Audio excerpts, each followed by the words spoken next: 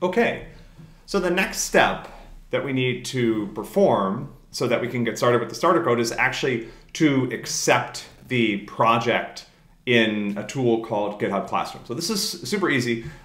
There's a link here on the MP write-up, so I'm just going to click on it. Now I need to be logged into my GitHub account. If I'm not, then I might need to do that before I can get to this page. Now this is showing me a little bit of an error message. That's okay. I've been testing this, so I created an account before and it worked, and then I had to delete it. So your dialog is going to look a little different. I'll just hit reaccept. And now this is probably what you're going to see. So you're going to see accept this, and what you want to do is click accept this assignment.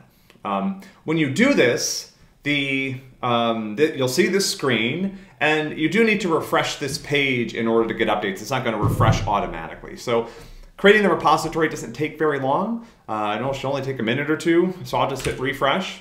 And now I'm good to go. And you'll see here that there's a link that I can click on, and this takes me to the starter code for the MP. Now this is for Java. The Kotlin process is essentially the same, but just uses a different link.